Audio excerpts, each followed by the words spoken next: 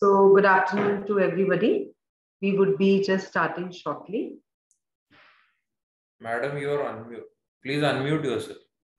Hello, am I audible now? We cannot able to listen you.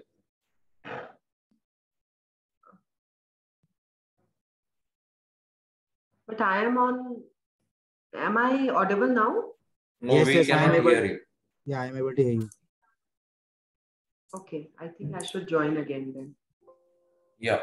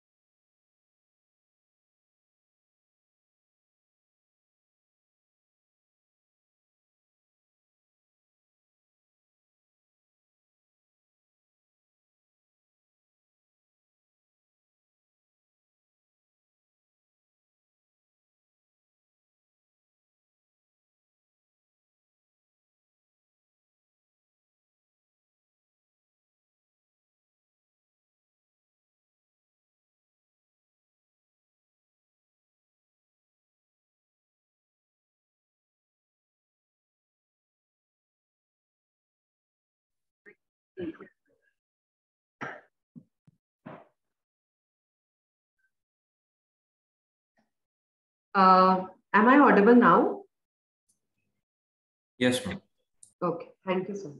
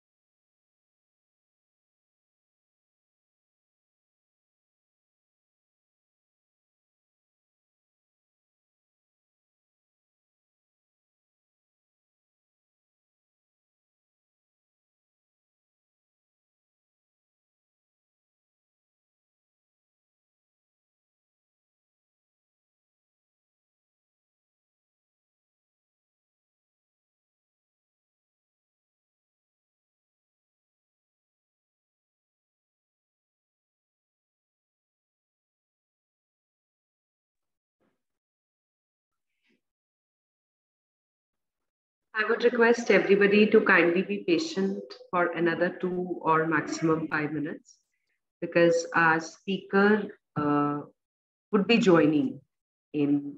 Yeah, I can see him.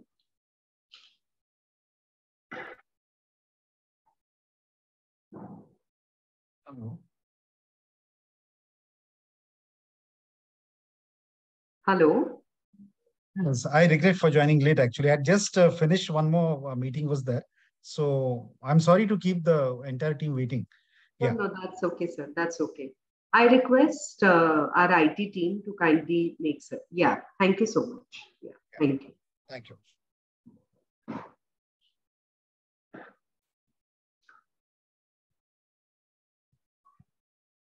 Yeah.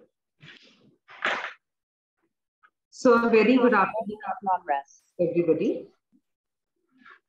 On behalf of Symbiosis Skills and Professional University and IISc Institutional Innovation Council, I, the Vice President of IISc, Ruchu Kothyala, would like to extend a very warm welcome to Dr. Sameer Kumar Shah, who is consultant radiologist and founder of Canpic Medical and Education Foundation, Pune, India. He is also the chairperson of Canpic Medical Research and Technologies Private Limited. He has a vast 22 years of experience in healthcare industry and in the radiology for approximately 11 years. His major career interests are as in the key person to start innovation clubs for various ventures like health insurance companies, innovators, and he has promoted affordable innovations in healthcare.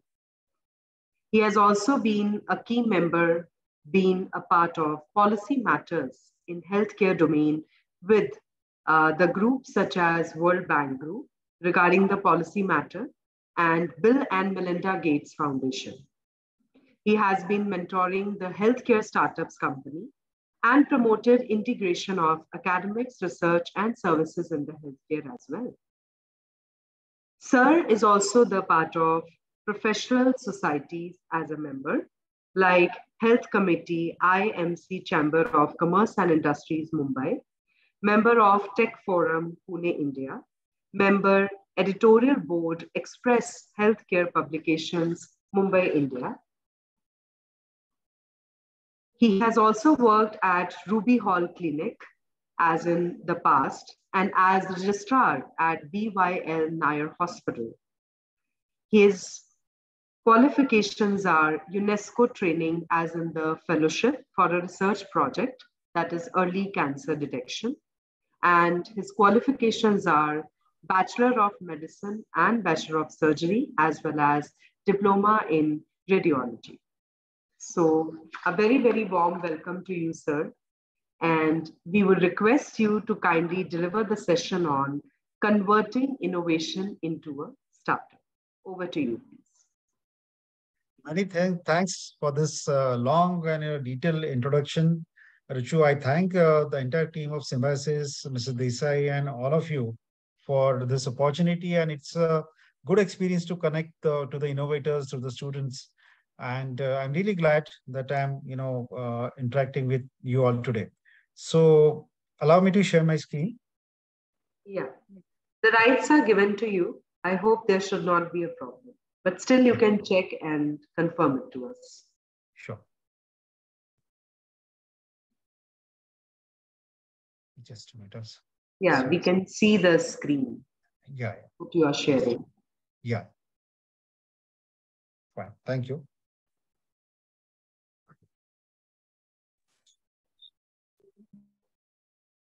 So, sir, we can't today, sorry. You are able to see the screen? Screen, so many PowerPoints and PDF that. Oh, sorry. Just a minute. I'll do one thing. I'll just stop and again share it again.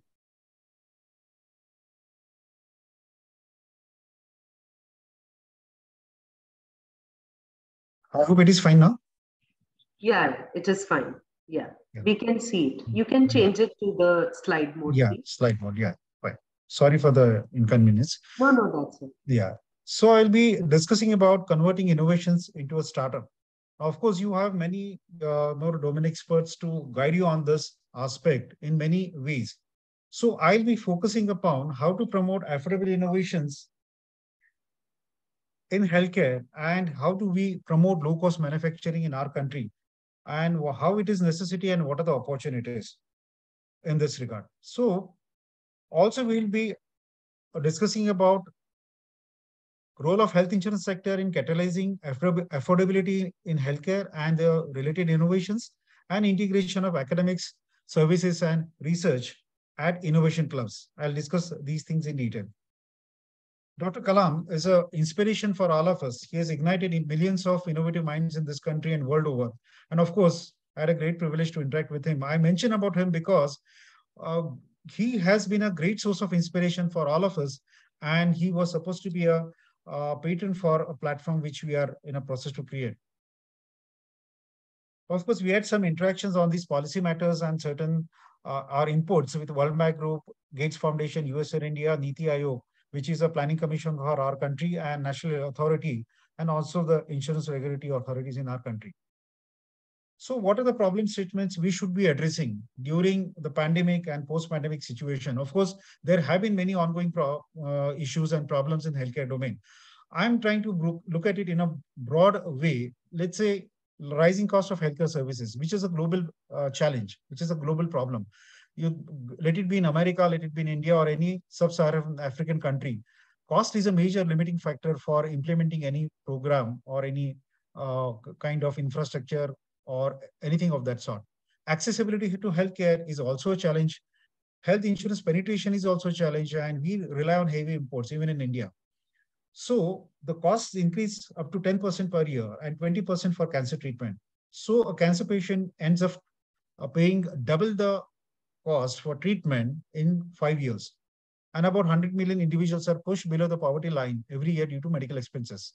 And again, the GDP allocation has been poor in terms of healthcare expenditure, and there is an age-old demand to increase it since many, many years, many decades rather.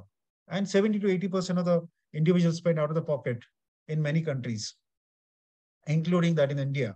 And again, there is a traditional way of solving this problem in terms of rigorous financial management, efficient operational performance, outcome-based care, and so on. But again, these approaches have helped out a small segment of the population. And we have to cater to the masses. We are a country of 140 crore individuals, almost.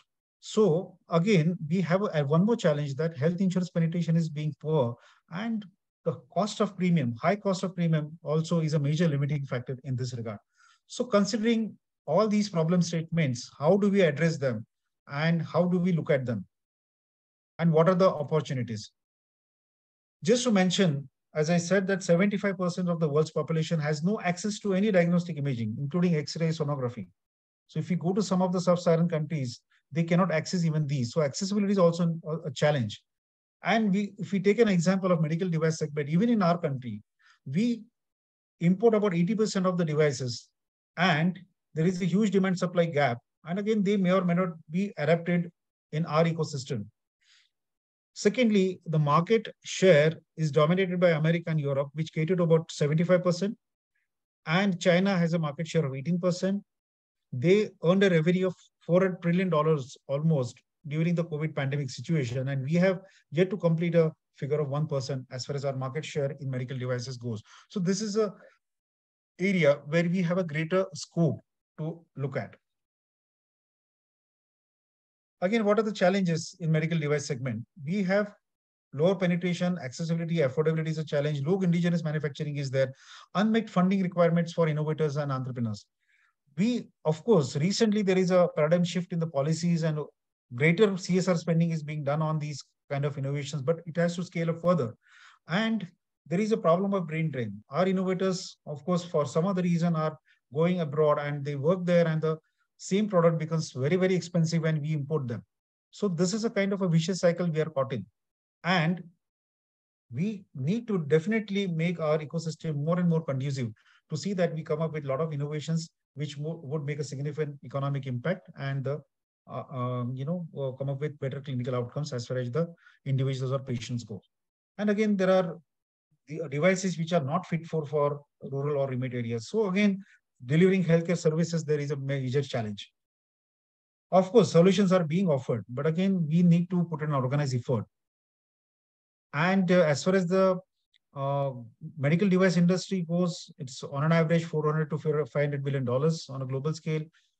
Our medical device industry in India is around $3 to $4 billion, and again, it contributes to less than 5% of the India's $100 billion healthcare segment, which is again growing day by day. And post-pandemic situation definitely is going to grow further. And what are the uh, reasons of increase in the cost of healthcare and why these affordable innovations are necessary? We, of course, we can come up with cost-cutting innovations and solve these problems, but again, we need to learn about the causes of these increasing cost. Growing and aging population is a major reason. The life expectancy has increased since independence. Now it is around anything between 65 to 70 years. Increasing the chronic illnesses, lifestyle-induced disorders like diabetes. Post-COVID, there would be a surge of diabetes in our country, and even the diabetics may result in complicated diabetes, uncontrolled diabetes kind of a situation. So there is definitely major reason why it is burdening or increasing the cost, the chronic illnesses. Ambulatory costs are not covered by the health insurance sector. So that is also a major challenge.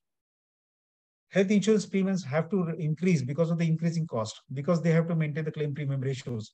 And again, apart from other factors, early stage detection is not being done. Also, although there are a lot of innovations which are coming up, people are saying that there are certain programs, prevention is being focused. But again, we have to, upgrade in this area also. And again, there is a huge dependency on import of medical devices, as I discussed in my last slide. Now, what is an affordable or disruptive innovation? These are need-driven innovations which meet the needs in resource-poor settings without compromising the quality. And Jaipur Food is a good example. Low-cost infant warmers also is an example. It could be a medicine, what we call drug in medical language, vaccine, a diagnostic method, a medicine delivering system, mobile-based application, medical machine like CT scan, MRI, or sonography. And of course, essentially, they have to be affordable, accessible, and well-creating. So who are to be involved? Now, why I'm discussing? I mean, innovators and all the students here available here, the present here, they must be wondering why he's talking on this side of the innovation. I'm talking on this side because I want to, send some strong messages to you all, wherein we have to, connect bridges between amongst the stakeholders and take this entire activity onto a next level and come up with greater cooperation. We have to involve medical professionals, doctors. It's very difficult to find a doctor getting involved in an innovation. If we look at countries like America and Europe, this percentage is much greater. So we are trying our best through this platform to involve doctors, healthcare professionals, and allied branches to involve in innovations. Rather, in some other way, the innovators, entrepreneurs should connect with the medical fraternity. Rather, this platform we are, I'll be discussing about it later, a digital platform on a global scale. We're trying to connect all these stakeholders on this common platform. We have to involve private sector, investors, policymakers, public sectors, non-profits, sector also. And we have to see that venture philanthropy or something of that kind is, is promoted in this part of the world also. So we have to see that all these stakeholders are involved and they are connected, maybe through a common platform. So this is a platform we are trying to come up with. And apart from this, of course, individual innovators and entrepreneurs should make an attempt to connect to the stakeholders in some other way. We are definitely here to help all of you in some other way. So this will be a global platform. We are trying to involve all the stakeholders. We're trying to have something like an idea challenge program. And we have to look at the various challenges, not only in our country, but world over, because it's an opportunity. And definitely, if there is a repository or these challenges, if they're enlisted, it will be available to our innovators and entrepreneurs as a resource wherein they can look at it and, information resource and come up with solutions. And again, as I said, it's an opportunity. So innovation clubs. So we are discussing even with your university on these lines. We should have innovation departments in health establishments like hospitals, polyclinics, medical colleges. And this will be an engine for wealth creation and come up with a lot of innovations and different solutions to the problems not only in that region, in that nation or world over. And again, we are trying to come up with health insurance sector as a catalyst. I'll discuss about it later. So why this approach? Why we are trying to see that we have to involve all the stakeholders from different segments, different sectors. Let's say we have a concept and we are working on it. Let's say some innovator from Symbiosis University is working on it, and he or she wants to go for some financial support to begin with. So again, we go for some government, funding like departments of science and technology, biotechnology, and so on, as far as healthcare and related projects go, or ICMR is there, and some other agencies in our country. But again, we have to see that it comes from non-profit sector, philanthropists, and other sectors as well. Maybe angel investment is going on, is ongoing, but it has to scale up, and we have to make these options available to the innovators and entrepreneurs at any point of time and easily. It should be accessible through any platform or something of that kind. Now we have to, let's say this project goes on to a next level and there is a successful business outcome, and well and good. If not, then again, these stakeholders from non-profit or other sectors could help until the project is commercially viable or it attains its sustainability. Now, why this approach? What are the benefits of this approach? We can attain health outcomes for the individuals, for the people, for patients, as well as financial goals. And the risk, which is involved in high-risk, high R&D projects would also be minimized because it will be a mandate of various other stakeholders from non-profit and other sectors. Herein, we can avoid early stage investment by a private sector and in terms of their risk involved. So we can see that this creates a win-win situation, and that is the reason this approach or this model is necessary. Through this model, we can overcome certain barriers. One is knowing who's who. It's very difficult to understand in spite of the so much of advances in the technology. You Google out anything, you search on the web, and you have information at your fingertips. But even in that case, it's very difficult to know who's who. So we have a common pool of information, a platform. It will be easier for the innovators or other stakeholders to connect and network and know who's who. And again, they can definitely connect with them and go on to the next level. Again, financial resources. In our country, we need grants for early stage projects, or even at a or many other such organizations, SMEs, need grants rather than loans until and unless they go on to a next level and they are in a scale of phase. So for that particular purpose, we are trying to see that something like health insurance sector also looks at this, and they create a large kind of a corpus fund which could benefit our innovators or entrepreneurs in some other way. So just to mention about the Idea Challenge program, for example, Ebola virus is a infectious disorder, viral disorder prevalent in Central Africa. There's a mortality of 50%. There is no treatment, but there is a vaccine available. We have a rich tradition of Ayurveda in our country. Maybe somebody may come up with a phytochemical, and maybe it could be developed into a drug in future. So at least at this level, we can solve this problem and be a solution provider to the problems world over. So we can look at this as an opportunity. Of course, this is not a prevalent disease in our country, and so it could be ignored. As I discussed about the innovation clubs, maybe even in your university or in a hospital which is affiliated with your university, maybe we can start with this kind of an activity which would involve meeting of the concerned individuals and other stakeholders once in a month, and there is no expenditure involved on the part of the institution in this regard. And this may lead to projects or ideas going on to a next level. We may involve other allied branches like engineering and other sciences also, and see that these activities are materialized.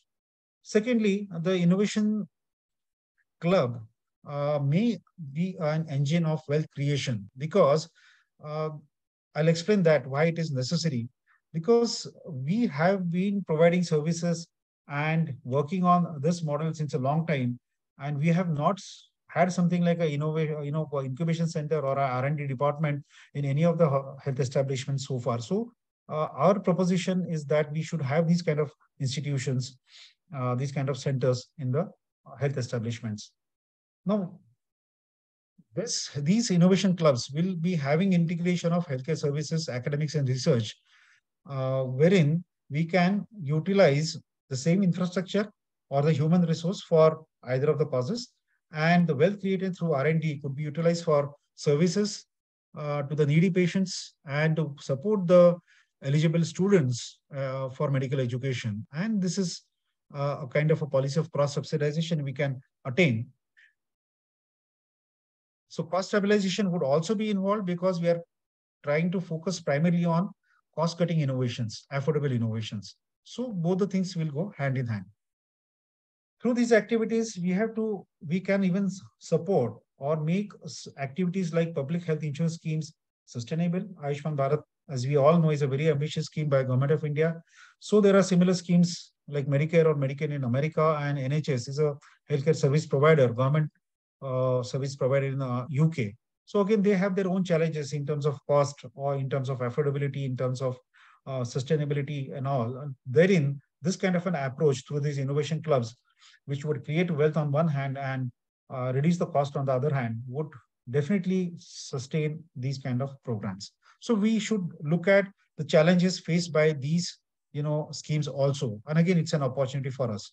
So that's why I just said that, this platform will open up many more such opportunities, and our innovators and entrepreneurs have to look at these. Secondly, we are coming up with some kind of softwares which could go for disease prevention and to reduce the cost of treatment. And there are gaps in the clinical practice protocols in healthcare. We can bridge these gaps. And of course, technology is a great help in doing that. To give an example, this is a disorder wherein the cholesterol or lipids in an individual go very high, and they get deposited in the blood vessels, and they may lead to early premature heart disease, and the risk is 100-fold, and this could be genetically oriented, and we have a prevalence of about 15% in entire population in our country. So 15 to 20 crore of these individuals may have this problem, and they are spotted by these whitish areas around their eyes. And of course, apart from many other causes, this is one of the major cause for it. And we can use technology. Of course, it is being used something like elastography. I'm just giving an example. And early detection of this, the stiffness of this, if not the thickness may change later. The stiffness may change early using something like elastography. And we can pick up this disorder at an early stage and go for aggressive prevention protocol in these individuals and prevent complications like heart attack or paralysis in these individuals. So we can attempt prevention in two sense, and technology could be a great help. Maybe somebody from you may come up with a better solution than this also to detect these disorders at an early stage, maybe through some other technological application.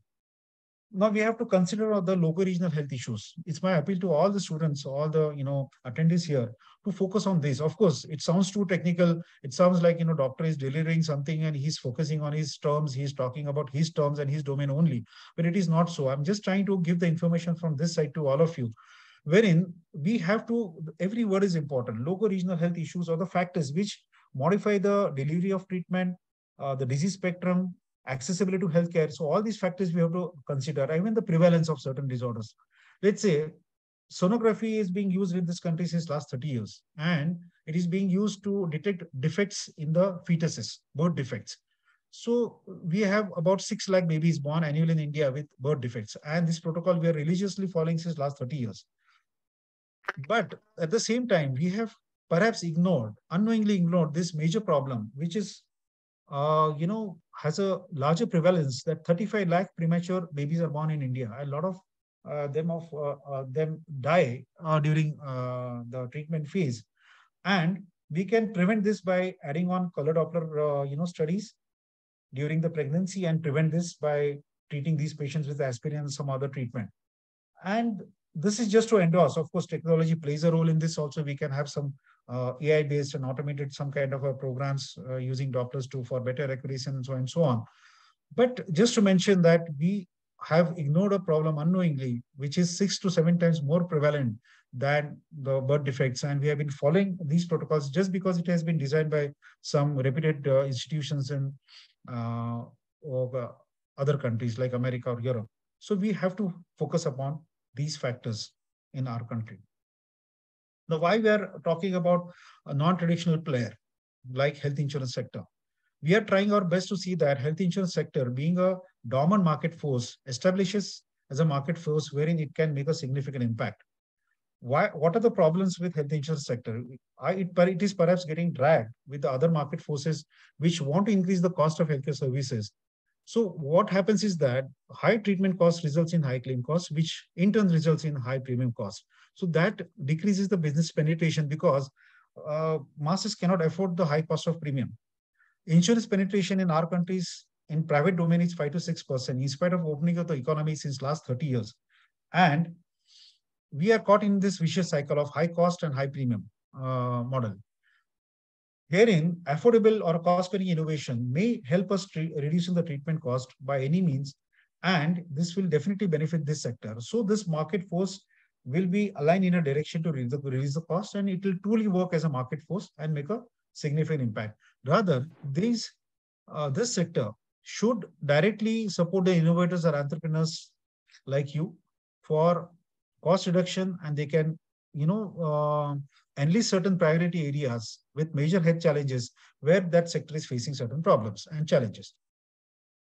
Now they can directly go to the industry and ask for, let's say, we are having an idea challenge program. They can come up with a similar program and uh, invite certain solutions. They should rather provide their CSR funds for such a cause because one innovation can benefit millions of individuals world over.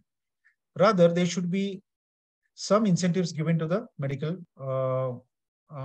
fraternities also, I feel. Just to mention, health insurance sector in America spends about $3 trillion to pay for the claim costs, and 1% reduction. Let's say our innovators, our efficient entrepreneurs from our country, we have a huge talent pool in our country, and I really welcome all of you for being present here. They have a potential to make a significant impact. So any impact there would save, let's say if it is 1%, we save around $30 billion annually. So that's a significant impact, I feel, and definitely we can look at their challenges and the challenges which countries like America or any other country faces, and we can definitely come up with some solutions. And this is not something theoretical I'm talking about. There are certain success stories, and this is a company based out of Pune only, and they are exporting patented US FDA approved products. Getting US FDA approval is a very challenging kind of a process, people feel. But again, this company has achieved that, and again, they are exporting certain spinal implants at a average cost of $4,000 per device, as against $5,000 cost, supplied by American companies, and the cost reduction is by 20% on an average. So their market share today is 22%, and they are able to save around 16 million US dollars annually in America. If the market share grows to 20%, they may be able to save around 160 million US dollars annually. So this is an example of low cost innovation and manufacturing by an Indian company with significant economic impact on a global scale, which in turn creates a win-win situation for service providers in healthcare, patients, health insurance companies, all based in America, and a medical device company based in India. So this is a win-win situation. So this is what exactly we are looking at. So I want to pass a strong message to all of you that, of course, we have to look at these opportunities as well. And we definitely can come up with a significant economic impact if many more such 50, 100, 200 such companies come up with solutions in for different problems and challenges there.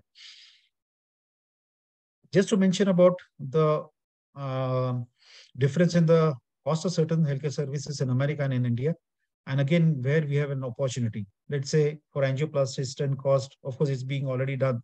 Implant costs for certain joint replacement surgeries and prevention for diabetes, which I just discussed, and early detection of any disorder like cancer. So these are the opportunity areas for us. We are trying to come up with a new equation, and we please keep this in mind wherever it is feasible. Maybe, of course, we are making an attempt that this equation is set, earliest and on a larger scale. But at any point of time, if you can connect with these stakeholders who are promoting affordability, specifically the health insurance sector, which acts as a catalyst, the cost-cutting innovations and stakeholders can come up together, catalyzed by this sector, health insurance sector, and it may result in healthcare being affordable, and it may create some wealth also for that particular organization, especially for the government institutions in our country, because sustainability and again supporting a large number of patients which are coming to these institutions is also a challenge. So there, this could be of immense help. So this equation is very important. Just to mention about lobbying, which is legal in America, the industry which spends around $300 million US there, and I guess as against the health insurance sector, which spends only $12 million US there. So we just are trying to, learn these facts so that we understand the whole segment better. Just to summarize, affordable innovation can play a greater role to reduce the cost of service or a product, making healthcare simple and affordable. We need a platform. Of course, it is our responsibility to see that the innovators, entrepreneurs, and other stakeholders, are helped out by through such a platform or a forum, which is a need of an hour. Health insurance sector should act as a major catalyst, being a market force to promote affordability in healthcare through affordable innovations. And innovation clubs, of course, the necessity is there, making an macroeconomic impact, and it may go for wealth creation. So we can definitely sustain many such public sector programs also, either in insurance domain or service domain, and we can have an opportunity or a potential to become a low-cost manufacturing hub in this segment, and we can truly promote Make in India, and we can become a self-reliant nation. So we are just trying to look at the root cause of the problems. And one of the major challenges or the major reasons is a resource, the rising cost. And again, we are trying to see that rather than plucking the leaves, cutting the branches and cutting the stem, we go at the root cause, deroot a problem, and in a non-traditional way. So just to mention how important a non-traditional thinking is. So I thank all of you for joining and being present here. And again, I thank university and the entire team of Symbiosis for inviting me and their entire activity. Thank you. Thanks a lot. Well, so on behalf of Symbiosis as well as ISC, I would like to say thank you so much to you, sir. Especially, talking about the health sector, I would like to say. Because innovation, when it comes to mind, health sector or healthcare definitely could be a sector which, many students may not be thinking of. They are most of it thinking that to work under whom, maybe as in a profession of hospitality management or nutritionist and dietitian, likewise, and many more. But AI, as we know, it is really growing in the healthcare sector as well. Yeah. And this was quite a very, very informative kind of the presentation. So thank you so much. I hope it wasn't too technical to the students or all the attendees who have joined. I tried making it very simple, but again, certain terms we have to, that is the whole idea, to, provide the information from this side. So I hope it wasn't too technical. No, it was just fine. And we do have students of BSc and MSc Nutritional Sciences and Dietetics. Yes. So they are pursuing it over here in our university, and plus a lot of other students from data science, those who are working on AI. So I'm very sure this would have been a very wonderful presentation for them. So now the platform is open. If anybody wishes to ask any question to sir, you can try unmuting yourself.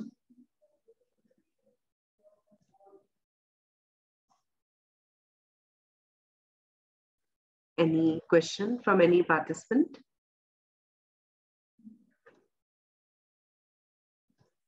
if anybody wants to communicate with me and they have any query, they can freely contact me anytime. My phone contact details are available, because it happens so that, students feel embarrassed at times because all faculties are around and they may feel that, it's not a right. People may feel that this is simple and a very silly question. So please feel free, all the students who are attending this session, so they may communicate with me directly also through mail or phone number. Yeah. I am also requesting the participant to kindly type their question in the chat box, which is accessible to me, in case they are not able to unmute themselves, in case the settings are a little different.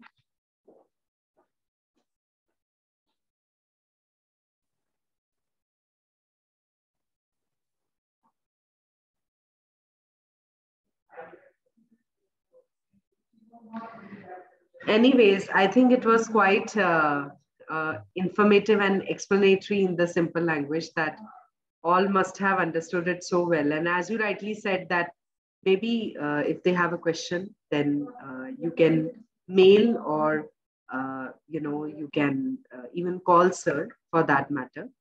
I request everyone to kindly on their cameras so that we can take a pic, please.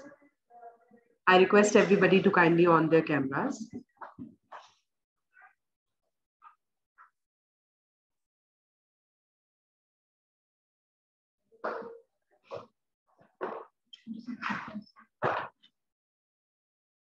Yeah, kindly on your cameras, please. Yeah. I once again request everybody to kindly on their videos so that we can take a quick pic.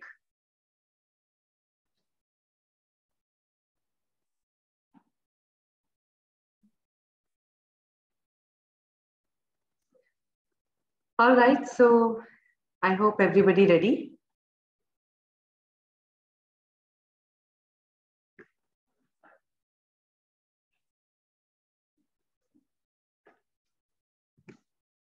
So just one more, please.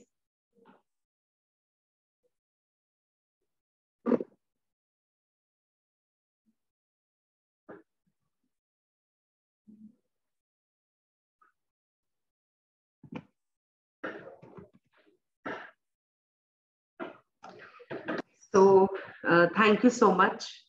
And once again, thank you so much, Dr. Sameer, for this session and Thanks throwing and to enlightening us, especially a different sector in terms of innovation. That's what we call as healthcare. And during these tough times of COVID, it's something like that, quite required kind of a sector, which needs some fine tuning.